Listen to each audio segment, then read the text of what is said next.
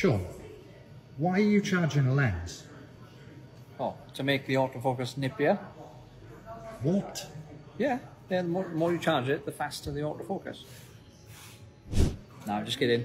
What I'm actually doing is I am updating the firmware on this Viltrox lens. So most Viltrox lenses have got a little USB port there.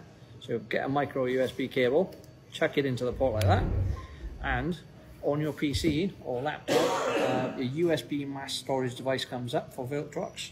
You go over to the Viltrox website, you download the firmware for whichever lens. It's in a zip file, you extract it, you copy and paste the DAT file into the mass storage of the lens, and it takes about 5 seconds, and then that's all you do. It'll go off for a second, it'll come back on, there's a little text file on there called device information, double click it and it'll tell you that the firmware update is now complete.